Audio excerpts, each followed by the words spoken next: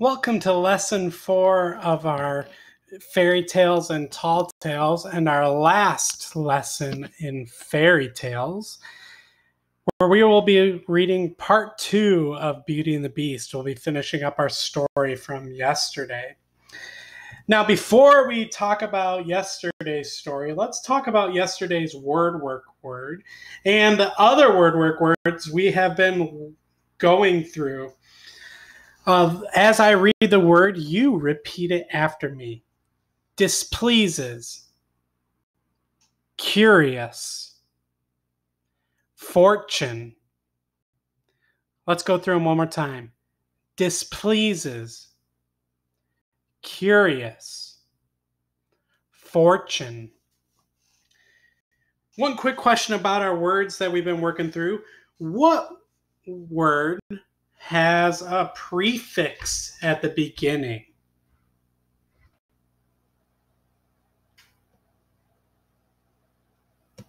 Now let's review really quick everything we have learned so far from our first part of the Beauty and the Beast read aloud. So who are the characters in our story? In the last story, why did the merchant go into the Beast's palace? So the Beast at the end offered to forgive the merchant for taking one of his roses on one condition. What was that condition?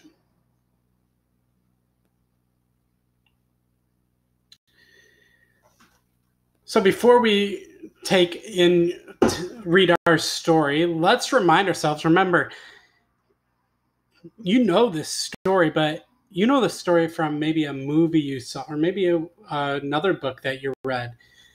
How is this story different from the movie that you have seen so far?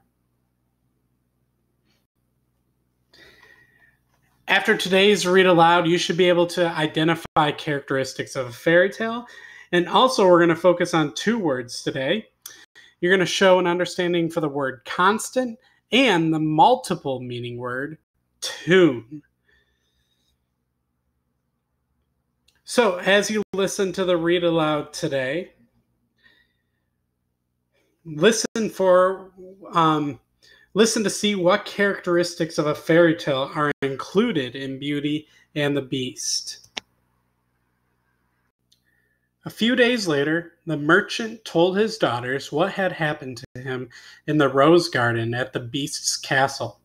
He told them how he had plucked or picked the rose and been confronted by the Beast. He explained that he had promised to return to the Beast and accept his punishment. "Do you have to go?" pleaded the girls. He explained that the Beast had said that the only way for him to avoid it would be if one of them was willing to go and live with the Beast. "But I won't allow that," exclaimed the merchant. "I will go," Beauty said quietly.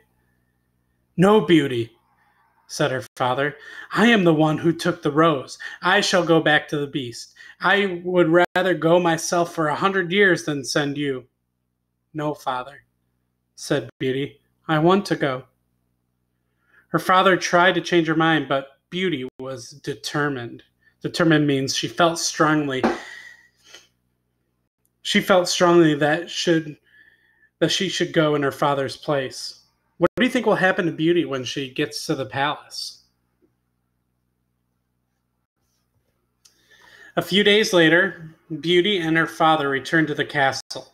When she first saw the Beast, Beauty could not help shuddering, but she tried to conceal or hide her fear. "Good evening, old man," said the Beast. "Is this your youngest daughter?" "Yes," said the merchant. "This is Beauty." Beauty curtsied before the Beast. "Good evening, Beauty," said the Beast. "Are you here to take your father's place and live here with me in the castle?" "Yes, I am," said Beauty. The following day, the Beast gave Beauty's father a trunk filled with golden coins and sent him on his way. As Beauty watched her father ride away, She held back the tears. How do you think Beauty feels after her father says goodbye and she is left alone with the beast? Beauty, said the beast, fear not. Things are not as bad as they seem. You have given yourself for your father's sake, and your goodness will be rewarded. Listen to me and heed or pay close attention to this advice. Do not be deceived by appearances. Trust your heart, not your eyes. What do you suppose the beast means by this? The next day, Beauty explored her new home. The beast had been right. Things were not as bad as she had feared. The palace was actually quite lovely. She found a huge library filled with books she had always wanted to read. She went for a walk in the lovely gardens where songbirds chirped her favorite tunes. Here, tunes mean song. Tunes can also mean to make small changes to fix something. When it was time for dinner, Beauty was greeted by a staff of pleasant servants who prepared none other than her favorite meal. How's it possible that Beauty's favorite song we already know, and her favorite food? How do you think Beauty feels now? Good evening, Beauty, said the beast. Beauty was still startled by the beast's appearance, but the more time she spent with him, the more she found that he treated her with kindness and courtesy. He pulled out her chair and sat next to her at dinner. He listened to her stories about her family and spoke kindly to her while they dined. The dinner turned out to be less painful than Beauty had imagined. When it was over and it was time to say goodnight, though, the beast turned to Beauty and asked, "Do you love me, Beauty? Will you marry me?" Why would the beast ask her this if they just met? What do you think she'll say? Beauty did not know what to say. She was afraid that the beast would be upset if she declined or said no. Seeing this, the beast said, "Say yes or no without fear." Trusting his words, Beauty replied, "No, thank you," as gently as she could. "Very well," said the beast. "Good night, then." After that, every night was much the same. Beauty dined with the beast, and the beast treated her with great kindness. She even began to enjoy his conversation. Little by little, Beauty got used to the way he looked, despite his appearance. Beauty found the beast polite, and his elegant manners put her fears to rest. It didn't matter the way he looked. But when the meal was over and it was time to say goodnight, the beast always turned to her and asked, "Do you love me, Beauty? Will you marry me?" Although she cared for him more and more with each passing day, Beauty always felt that, as hard as it was, the only answer she could give was, "No, thank you." Do you think she will ever marry him? One night, the beast noticed a sorrowful look, or a look of sadness on Beauty's face. "Beauty," he said, "I cannot bear to see you unhappy. What is the matter?" Why do you think she is unhappy? "Oh," she said, wiping away a tear, "I am just sad because I miss my family." She paused. "Especially my father. He is getting older, and if his health is failing, I worry that he may need me. If only I could see him just to make sure that he is well." "But Beauty," said the beast, "if you leave me, I fear that I will never see you again, and I will be alone forever." "Dear beast," said Beauty softly, "I do not want to leave you. I would be very sad if I could not see you again, but I long to see my father. If you will let me go for 1 month, I promise to come back and stay with you for the rest of my life." Do you think he should let her go? "Very well," sighed the beast, "but remember your promise, and wear this locket as a constant reminder." Constant means it never stops. When you want to come back, simply open the locket and say the words, "I wish to go back to the beast." When Beauty awoke the next morning, she was in her father's house. Not the old country cottage, but a fine new house in the city that he had bought with the riches the beast had given him. Her father hugged her and wept or cried for joy when he saw her. Soon Beauty's sisters came to visit with their new husbands. They seemed to be happy, but Beauty could tell they were not. One sister had married a very handsome man who was so in love with his own face that he thought of nothing else. The other sister had married a clever man who entertained himself at others' expense. Do her sisters' husbands sound like nice people? Day after day, Beauty enjoyed being with her father and doing whatever she could to help him. When the time came for her to return to the beast, she found that she could not bring herself to say goodbye to her father. Every day she told herself, "Today I will go back." But every night she put it off again. Do you think Beauty will ever return to the palace? Then, one night, she dreamed that she was wandering in the garden around the beast's castle when suddenly she heard painful groans. She followed the sounds and discovered the beast lying on the ground, and it seemed he was hurting. Beauty awoke with a start. It means she woke up suddenly. "Oh, how could I do this to my poor beast?" she cried. "It does not matter that he is not handsome. Why have I been refusing to marry him? I would be happier with him than with someone like my sisters have married. The beast is honest and good, and that matters more than anything else." She opened the locket hanging around her neck and said firmly, "I wish to go back to the beast." In an instant, she found herself at the palace. But where was the beast? What condition do you think the beast will be in when she finds him?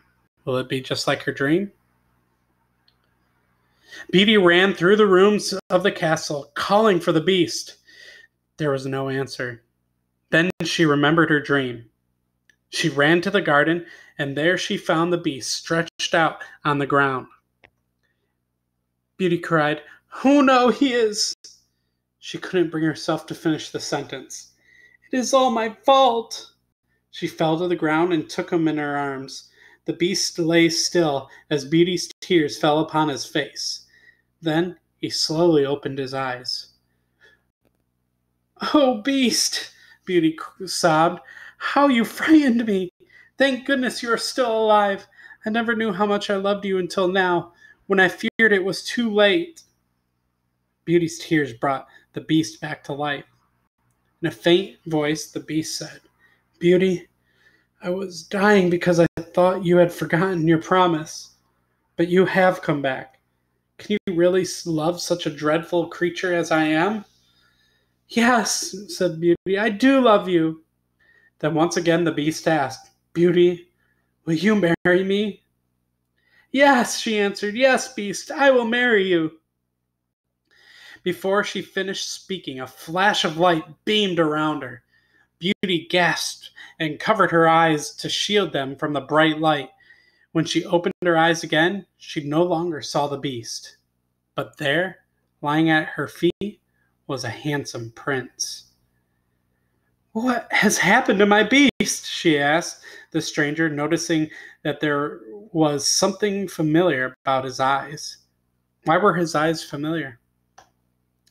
"I was the beast," said the prince. "A fairy put a spell on me and changed me into a beast until someone would agree to marry me. You are the only one who has been good enough to see past my appearance and into my heart." Beauty gave the young prince her hand to help him to his feet, and they walked side by side into the castle. They were married the very next day, with Beauty's whole family there to help celebrate, and they lived happily ever after.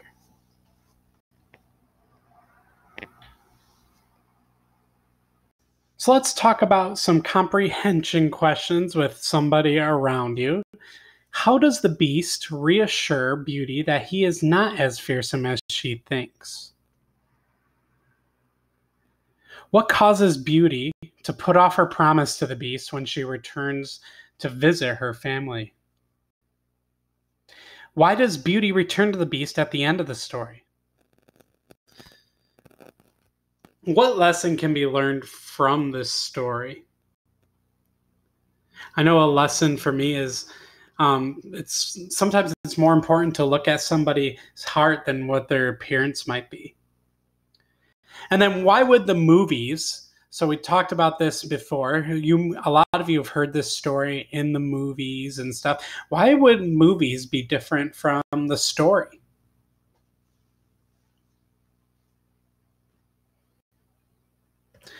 So we're going to go through our 2 words.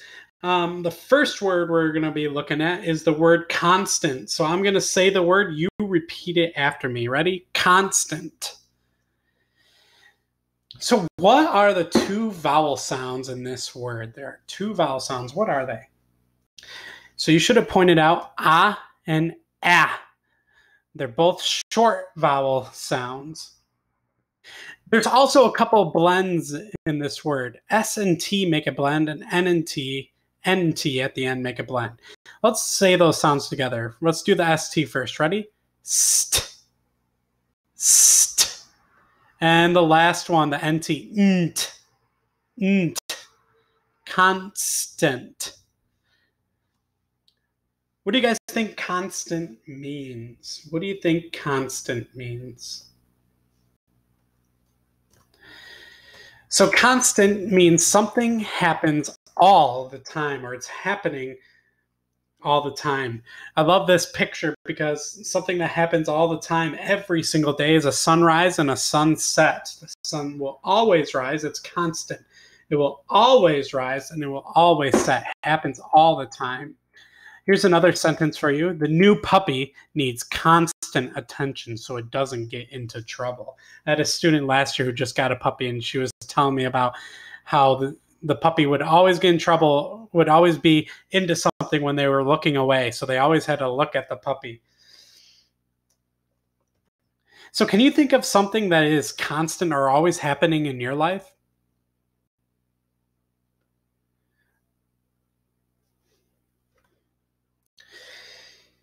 So in our second word for today is the word tune. Now, I have a couple pictures to kind of help us out with what tune might mean. So what I want you to do is I want to give you a minute. I want you to figure out what does the word tune mean in picture 1. And then I want you to talk about what tune means in picture 2. So tune in picture 1 is a song. You play a tune, you hear a song. And then remember in our read aloud, Beauty heard a tune. It was her favorite song. The birds were singing it. And then number 2, this picture is someone tuning up a bike, meaning there's this little small fix that needs to be made. Maybe it'll help the wheel stay on tighter, or maybe they wanted to adjust the chain to make it a little bit tighter. So a tune could also mean a small little fix. I know what I had to do this past summer is there's a couple of little things with my car that I had to get tightened up, and that's getting it tuned. There's just small little fixes, not a big fix, just a small fix. So this word tune has 2 meanings. That's why it's called a multiple meaning word. Well, that is the last of our fairy tales. We still have 4 more stories left in this Unit 1, and we're going to be our next read aloud, we are going to be moving into tall tales. A lot of these stories are based in America, so I'm excited for these ones, and you get excited for some more fun stories in Unit 1.